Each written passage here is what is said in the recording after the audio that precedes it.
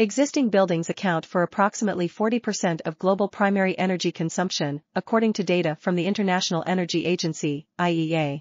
In order to reduce this figure, the European Union adopted the Energy Performance of Buildings Directive, which mandated member states to reduce their GHG emissions by 20% compared to 1990 levels, while increasing the use of renewable energy sources by 20%. Additionally, the directive required member states to ensure that all new buildings in the EU must consume nearly zero energy after 2020. Furthermore, the directive stipulated that all new buildings should be constructed using lightweight concrete blocks or limesand bricks, in order to improve energy efficiency.